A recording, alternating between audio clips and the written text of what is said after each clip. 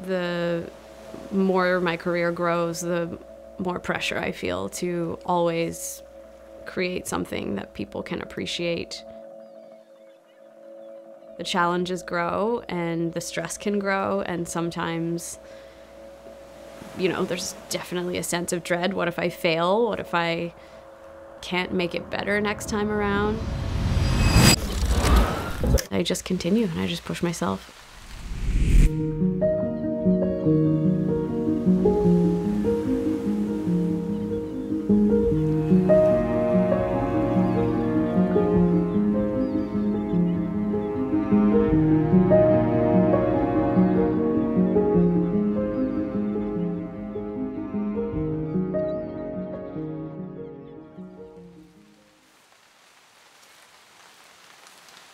Photography always created this sort of struggle for me because I like working with my hands and I couldn't do that just with a camera. So making glass plate negatives, very tactile, building sets also, and then it creates this all-encompassing sort of career path that lets me work in the way that I like to and feels very much my own.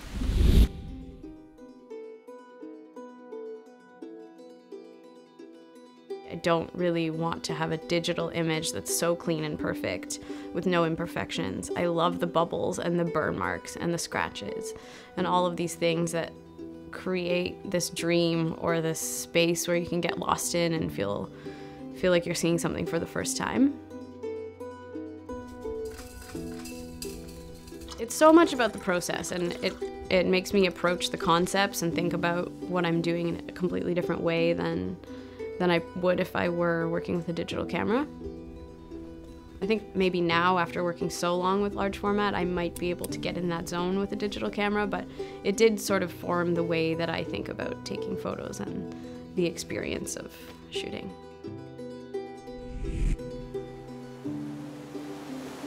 There are these plates, I can spray water on them, I can develop them in heat, I can agitate them in the chemistry, and it all adds to the effect. Sometimes it makes it feel like it's underwater or like a bit faded and foggy. So really, it's a technique that I've used to my advantage to create that dreamlike quality.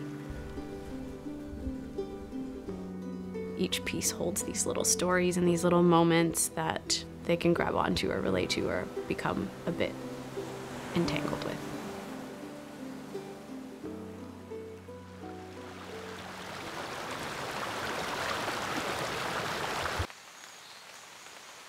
We all connect with nature in different ways, but sometimes it's, you know, your grandmother's garden. Sometimes it's the environment that you played in as a child. Sometimes it's something that you found later in life, or, you know, a place of solitude that you can get away from it all. There are different ways that we connect. And whether you're a farmer or a scientist or an artist or, you know, a business person, you're going to connect with nature in different ways. So I do try to include elements and opportunities for people to connect in ways that feel natural to them. We're at a really interesting time in history right now, and artists are able to explore that time in a way that no politician or scientist could.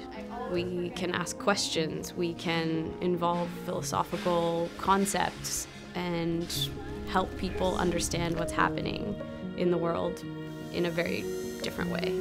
And so being part of that conversation and understanding what came before and what is coming in the future is something I'm very lucky to be involved in.